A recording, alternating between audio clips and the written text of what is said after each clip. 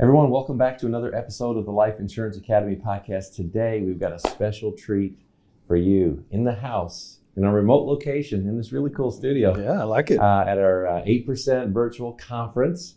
Billy Williams just took the stage, Dr. Billy Williams, and you lit it up in there. Well, I just spoke from experience and knowledge. That's all. Well, welcome to the Life Insurance Academy podcast. We have listeners all over the country, all around the world. Yes, sir. 39 countries listen to this podcast. Awesome. 39 countries, almost 25 plus thousand downloads a month now, listeners on the podcast. Look at you guys. People just getting started, people considering a career in this business. Okay. Some veterans in the business, people learning how to build a business. They're inviting their new people to join in and listen. And I'm blessed and honored to have you with a fresh perspective today, a different perspective than we normally bring. Yes, sir. On this great industry of insurance sales. So you were just telling me you don't have a struggle story. I don't. I grew up in a wonderful two-parent household, upper middle class. My dad was military, 35 years. Mm-hmm. And my mom owned hairdressing shops, and my grandparents owned laundromats. And so we've always had that entrepreneurial part in our family. And then I went to University of Southern California on a tennis scholarship. That tells you I wasn't tennis player. Yeah, I wasn't a struggle story if you go on a tennis scholarship, right? So went on a tennis scholarship. I wanted to go right into the Army right after high school, but my dad was like, no, you got to go to college. And my dad was like my hero. So I went to college, got my degree in biology at University of Southern California, and then went right into the Army, stayed in for 21 years, retired. While I was in there, I finished my master's, worked on my doctorate for like 15 years until I finally finished that at University of Chicago. And then once I retired, I had to figure out what I wanted to do. So here I was, I had this PhD. I had built a chain of gyms and sold it. So financially, I was okay. But I knew I was young. I was only 41 years old. So it's like, okay, what am I going to do now? And I looked at all these different venues and all these different verticals and all these different whatever. But the thing that always stood out to me was property and casualty insurance. And the reason why property and casualty specifically was for renewals. At that time, the life insurance industry wasn't paying the renewals that it's paying today. Correct. This is 2003, 2004. They weren't paying the same levels. So, but PNC was. And I knew if I went into the PNC world and I took all the discipline that I had from the Army, the discipline I had from growing up, and figured out the processes. I call it S4TS, standards, time, task, tools, training, and spot checking. If I put those in place in the insurance world, I could grow. So I started as a captive Allstate agent, April 1st, 2004. Okay. In a little city called Mundelein, Illinois, okay?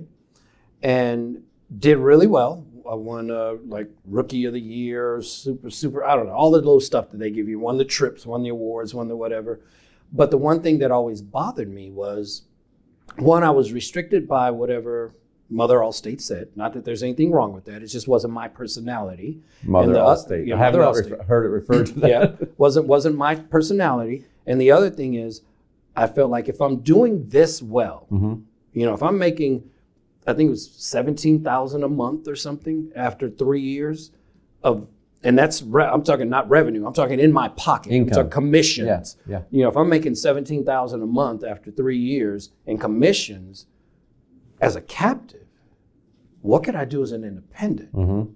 And so I said, you know what, I'm going to let this go. So I resigned from Allstate April 1st, 2008. Now, exactly could you 4 take years. any of your clients with you? Or No. They were Allstate's clients? No, they were Allstate clients. But it's okay, because this is where you prepare to do things. So the military always teaches you have a backup to a backup to a backup, right? So whenever I wrote a customer, the first thing that I did, I was always asked that customer at that time, could you connect with us outside of just, you know, the database that I had you? So a lot of my customers would fill out landing pages that we had. Sure. I wrote a little book, and so they would download that book. Yeah. You know, they would do all these other things. And then right around 2007, I started to ask all my customers to connect with me on LinkedIn. So I actually went into my book of business and sent out mass emails saying, connect with me on LinkedIn. Because one thing your captive carrier cannot own is your social media. Correct. So 80% of my customers had connected with me on LinkedIn, which means when I got ready to leave, all I did was put out posts and announcements that, hey, I've left this and I'm going here. So there was nothing that they could do because I wasn't breaking any rules. I wasn't soliciting those customers. I was simply talking to my network. That's correct. So, and then the rest from there, I started investing in agencies. Invested my first one when I left. I didn't open my own agency. I actually partnered with an agency. And then I started investing in other agencies. I realized that a lot of people are great at insurance, but they suck at running a business. Yeah. And I'm pretty decent at the business operation part of it. So I start putting out that I'm looking for investment opportunities, 5%, 10%, 12%. And I was amazed by how many people were like, I've been doing this for 30 years. If I could have someone else come in and take over hiring, training, and accountability, please. And so that's kind of how we grew. That's how you grew. And then in 2012, I split off. No, 2011. I split off and started Inspire Nation, which was the mentoring arm of what we do. Okay. So that we had our investment side and we had our mentoring side. And so you are now, I guess, the president and CEO of Williams Family Investment Group? Yes, sir. And Inspire Nation Business Mentoring. I know you just mentioned that. Tell me how those correlate, what the relationship is there. Yeah, they're the same parent company, which is Williams Family Investment Group, but one is a mentoring arm and one is an investment arm. So let's say I came to you and I said, hey, I really want to invest in your agency because I look at your demographics, I think you're going to grow. And you say, nope, I don't want to sell any of my agency, but I do want you to help me to grow my agency. Okay, we got a place for you. So go over to our mentoring side. We'll help you on the mentoring side. And if you say, oh, I love the investment side, then we go there. And a lot of our investments come from the mentoring side. Sure. Because you start the relationship first. Yeah, exactly. And agencies are like people. A lot of them don't think they're worthy of being invested in. Just like there are a lot of people who don't think they're worthy of people putting their time, energy, effort, and money into them. Yeah. Right? And so we find a lot of agencies are that same way. And then once we teach them how to be efficient and effective and move forward and, you know, how to hire right and how to train right and how to hold people accountable, then all of a sudden they're like, maybe I am worth you putting some money into. And a lot of times they don't want you to invest, not because they don't want you, but because they don't want to expose themselves. Yeah. They don't want to expose their weaknesses, expose their flaws. They don't want those brought to the light. I think that's a lesson in life too. Yes. I mean, most people don't really want people to look behind the door of their, the front door of their home because of what they might see. Exactly. I think there's a lot of brokenness, in the world as a result of that, and people trying to hide behind the facade of what everyone expects. Yes. And yet it translates right from life to business, business to life. It's really no different because this is a people business. Well, the problem, I have this thing, there are 4 levels of discipline. Self-discipline, accountability, automation and technology, and then delegation. A lot of businesses aren't as good as they could be because they won't allow anyone else to hold them accountable. Okay? They won't even let their spouse know what's going on in their business. It's probably a battle of the entrepreneur mind, really, right? Yeah. Yeah. And so they're so embarrassed by what you're going to find that they won't allow accountability. They won't allow automation and technology because they don't want to acknowledge that they're not tech savvy. So they limit the amount of automation and technology in their agency because they don't want it to outshine them. Correct. And then they use the excuse, well, people want that one-on-one and people really nobody wants an email anymore. They just want you to really call them. And it's like, no, tell the truth. You don't know how to send an email. You don't know how to set up automation. That's why you're not doing it. It has nothing to do with what you think people want. And then delegation. If you know you're not good at it, you know you won't hold yourself accountable, you know that you won't allow anyone else to hold you accountable, and you know you suck at technology, delegate it. Hire someone else to do it. There are so many virtual assistant companies that are out. There's so many. You can go to Fiverr, you can go to Upworks, you can go to wherever and find people that will do the things you're not good at doing. And even if you are good at doing them, there's some things you shouldn't do because it's not revenue smart. It's like a speaker this morning, he was saying, I don't cut my own grass. And I'm the same way. I don't cut my own grass. Correct. Why? Not because I can't, but because I make $1,000 an hour. Why would I spend 2 hours cutting grass when I could pay someone $60 to do it and go spend my 2 hours and make $2,000? That's not a smart investment. Just because I can do it doesn't mean I should do it. Yeah, yeah. What would you say to people who've been in the business for a little while, maybe 3 or 4 years in, and they're still a single producing agent? They've never expanded out to say, hey, what would happen here if I hired some people? Or what's the possibilities of growing or developing an agency? From your vantage point, what do you see as the opportunity in the insurance space right now? Okay, so first we have to look at why they won't hire someone. Okay, that's the first thing. One, is it ego? Is it lack of leadership? Is it lack of technical ability? Why won't they hire someone? The next thing we have to look at is, okay, how much is it costing you not to hire someone? And so this goes back to a mindset of abundance versus scarcity. Okay, abundance versus scarcity. If I grew up with a scarcity mentality, we didn't have food on the table. Not saying this was our situation, but let's say a person said, we didn't have food on the table. We didn't have money. My family struggled. You know, I'm always worried about this. And then you get a little bit, you easily get content. And so you you're don't like, want to lose that. Right. And people fight harder to keep what they already have than they do to get something they never had. This is true. So now a person's sitting there going, why would I hire somebody and it's just going to cost me more money? Because when you think from a scarcity standpoint, you never think investment. See, abundance is an investor mentality. Scarcity is a poverty mentality. So a person who thinks in a poverty mentality can't see that person they're hiring as an investment. They can't see that person becoming a multiplier. They only look at them as addition. They look at it as adding a new bill versus multiplying their revenue. Right? Yes. Now, what does that really tell me when I hear a person say that? They don't have processes. That's what it's really telling me. You won't hire somebody because you don't have the processes in place to make that person a revenue generator. So therefore, you're hiring them to just take the stuff off your plate you don't want to do. That's not a revenue generator. You should have processes in place that says, if I bring this person on, it's because they're going to multiply my revenue, not add to my bills. Yes. We were speaking in the lobby just a little while ago, and you gave me the progression of what you're looking to do when you're looking, first of all, to add someone to support what you're doing, and you took me through 5 levels. Okay. Can you break that down for our listeners? I call it the 5 levels of leadership. So level 1 is I want to be great. I want to be the best salesperson. I want to be the best person ever in insurance. Level 2 is I need help. I need somebody to take the stuff off my plate that's overwhelming me, that's, really costing me. Level 3 is, I need to hire someone else who can do what I do. It's no longer level 2 where I'm hiring for help.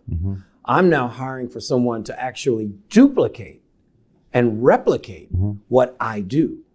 Level 4 is I want to bring on a team of people who do what I do. And level 5 is I want to invest in other people and other companies and other teams so that I can go do what I want to do, right? So level 1 and 2 are very personal. It's a selfish, self-centered kind of a thing. I want to be great and I need somebody who's going to help me. Once you mature out of level 2, you start decentralizing and you start going to a more team approach. Now you become a multiplier versus addition. So now I want to bring in someone who can do what I do.